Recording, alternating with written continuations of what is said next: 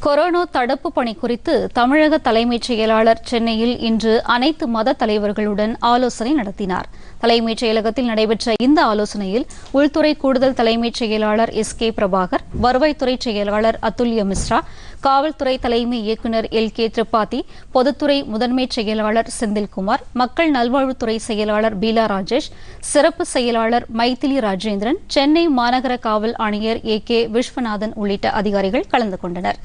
இந்து, இஸ்லாம், கிறிஸ்தவம், பௌத்தம், ஜைன மத தலைவர்கள் பங்கேற்ற இந்த கூட்டத்தில் கொரோனா தொற்று கட்டுப்படுத்தப்படும் வரை மக்கள் பெருமளவில் கூடக்கூடிய விதமாக மதம் சார்ந்த விழாக்கள் மற்றும் நிகழ்ச்சிகளை நடத்த வேண்டாம் என மத தலைவர்களிடம் அரசு சார்பில் வேண்டுகோள் விடுக்கப்பட்டதாக தெரிகிறது.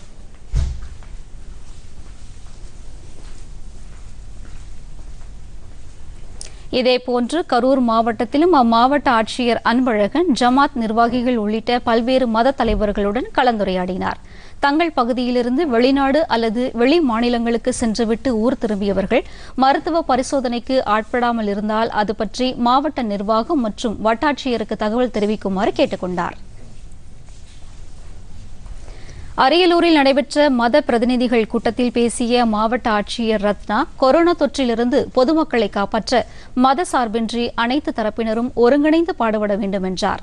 மேலும் வீடுகளிலும் சமூக இடைவெளியை கடைபிடிப்பது குறித்து விழிப்புணர்வு ஏற்படுத்துமாறும் அவர் கேட்டுக் கொண்டார்.